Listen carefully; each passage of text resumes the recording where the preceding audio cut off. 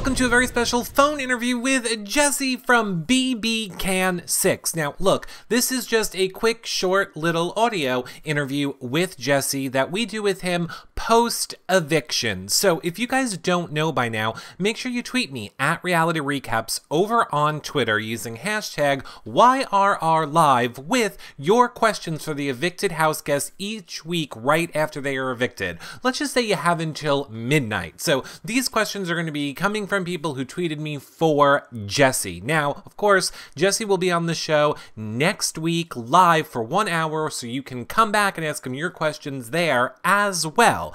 Make sure you're just following us over at yourrealityrecaps.com/YouNow. You can become a fan over there. It's completely free. Just click on the little fan button. You'll get notified whenever we go live over on YouNow. Of course, you can also watch our shows edited back after the fact at yourrealityrecaps.com/bbcan. Over there, you'll find all of our shows and blogs from past seasons. You can read Becca's spoiler blogs and recap blogs from this season. You can check out our spoiler graphic there. Don't worry, it's protected. You have to click on it before you can see the spoilers, but it's a great way to find out who's HOH and who's nominated early as well. Of course, you can see these phone interviews and all the rest of our content over there as well. Now look, if you guys want to help support our shows, consider becoming a patron over at yourrealityrecaps.com/patron. Patrons get access to the patron-only Facebook group, prize giveaways just for patrons, and after shows this BB Can season.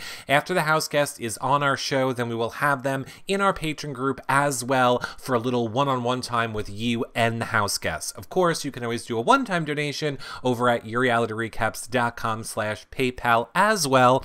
That is another great way to help support our shows and help us get to Canada so we can bring you the backyard interviews live, the finale parties live, just a lot of exclusive content that no one else is bringing you, but we can't do it without your financial support. So consider either of those options, or for free, just sharing our shows on social media, commenting. Make sure you are thumbs up and subscribed on YouTube. Leave a 5-star rating and a nice review on iTunes as well. We give away prizes for people that do that, by the way. So look, you guys know the deal. Let's find out what Jesse is thinking. Hey, Jesse.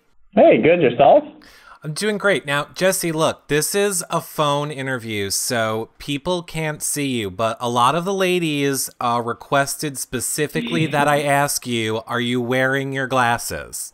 I didn't know those would be such a big hit. No, I'm not currently wearing my glasses, but I can definitely start wearing them more.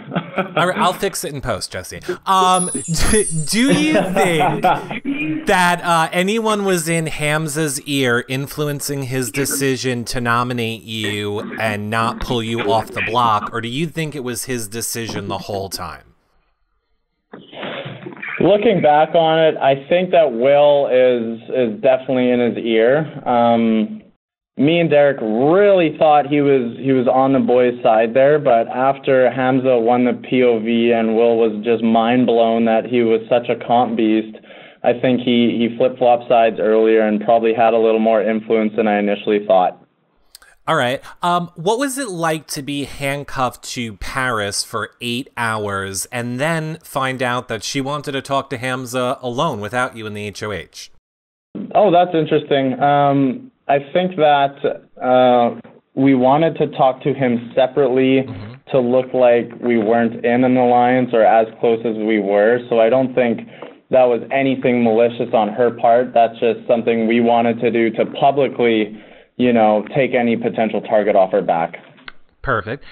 What was your biggest downfall, do you feel, going into that POV? Like, do you think you could have won it if you found the key faster, or if you didn't maybe go for it at all?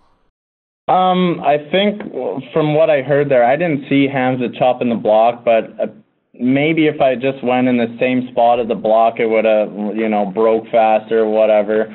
I mean, I can analyze it all day, but I really felt that I had to go for that key.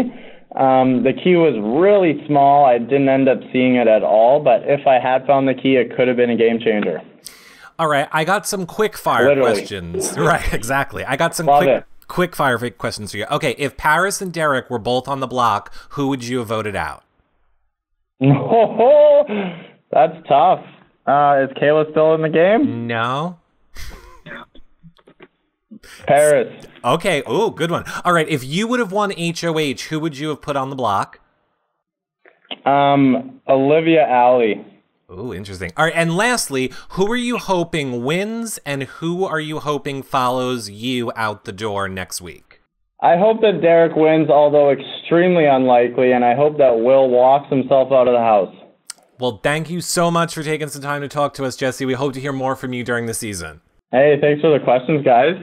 Well, that about wraps up our phone interview with Jesse for this week. Don't forget, come back when he is live on our show. Make sure you become a fan over on YouNow so you are alerted when that happens. YourRealityRecaps.com/YouNow. You can check back all of our content on our website at YourRealityRecaps.com/BBCan. And of course, help get us to Canada. Help us live stream backyard interviews, the finale party, by becoming a patron at YourRealityRecaps.com/patron. You get exclusive content this season, access to the Facebook-only patron group, or you can make a one-time donation over at YourRealityRecaps.com/PayPal. I'll see you guys all in the next show. Bye for now, everybody. Bye.